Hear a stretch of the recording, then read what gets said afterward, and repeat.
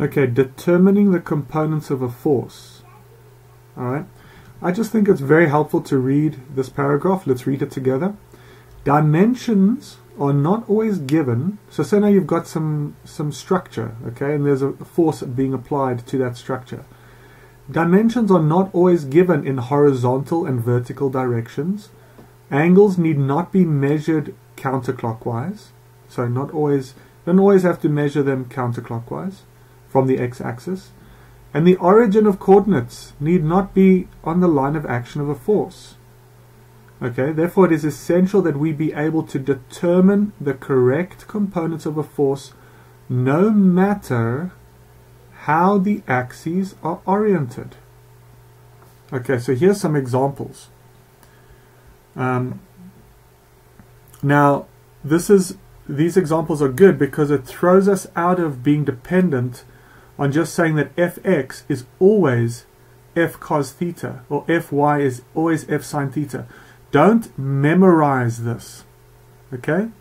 I mean, you need to memorize what is a magnitude, of course, and how to calculate angles, and but you need to look at every specific case of how the axes are orientated and the angle that we're talking about. Okay, so let's look at some examples. Let's look at this one.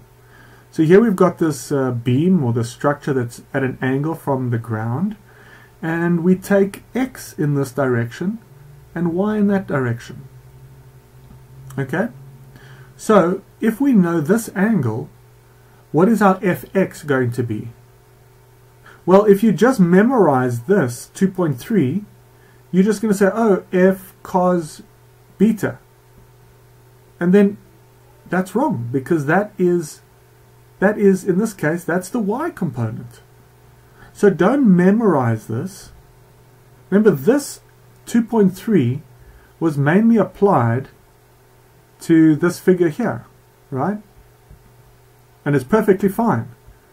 But make sure that you're applying the correct equations, correct formulas, okay? So in this specific case, what would fx be?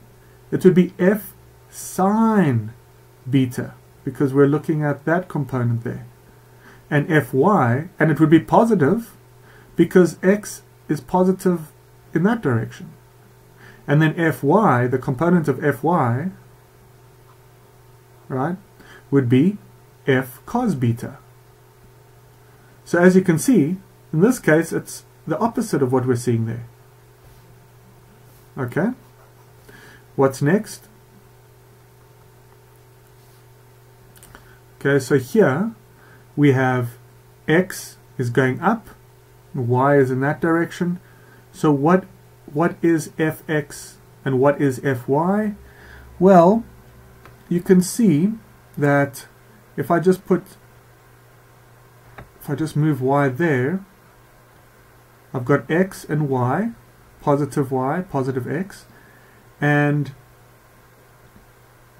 if I just extend that line, then we can see that is beta there.